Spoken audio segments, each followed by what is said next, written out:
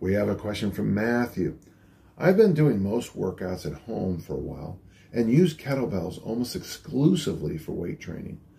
I've been trying to integrate more Olympic-style lifts with the kettlebells. Oh, with, huh? And I've been experimenting with the split jerk. So far, I feel like this is beneficial, but I wanted to pick your brains on a few things. Do you have any thoughts on the freedom of movement with going overhead with kettlebell versus a bar? How does that impact shoulder mobility, stability, and strength? Well, that's why I like the single arm kettlebell press. A lot of the people I work with, the bulk of the men I work with, have a bad shoulder. But the nice thing about the single is that you put all your mind in the one hand, you have two legs, you have one core, you have your whole body supporting that press. So you're using all your mind to have good technique with the one. It's a little bit safer. If something bad happens, you always have the other hand to help bring it down or pull it back into position. So that would be the big one for me, and that's why I'm such a big fan. Even if I'm working with an Olympic lifter, I don't mind little periods of the year where they do press, press, press, press, press with the single hand kettlebell press, because you're going to be building some hypertrophy and some, I even say, maybe you're ensuring a healthier joint when you go into those big ballistics overhead. In the split landing, is the split landing worth continuing to work on? I enjoy the athleticism of the dynamic movement, but I wonder if it's effective or necessary with lighter weight. I often think of your dislike of lunges. In what ways might the split landing be different or beneficial? Well, I mean, for a lot of us who are built the way I'm built,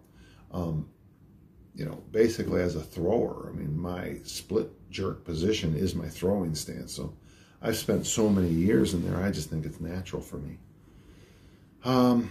My coach, Dave Turner, has asked me to move to the that push jerk style for meets, because he thinks, at my last meet, I looked at my technique, and he's right. My split jerk has just gone to the dustbin of history, and I don't know where it is. If you find it, let me know. Is there benefits? Yeah. And then I remember Dick Notmeyer used to have us do it the opposite leg sometimes, and it was weird for a while there. I got stalled doing jerks, and then doing the opposite leg very quickly, I jerked more with my wrong leg, and you go figure. Yeah, there's benefits. It is a little, and it's pretty simple, but unless you're going to be worried about being the world champion or not, why don't you just stick with the push jerk if you have any questions at all, okay? And his last question is this a useful exercise for someone squarely within quadrant 3 and is mostly working out for longevity? Okay, now there's $1 million question. If you're doing, if you just want to live for longevity, I would prefer you just did your overhead presses. Get your ballistic work with the snatch, and get your tonic work, your hypertrophy, your power work with the press. Snatch and press.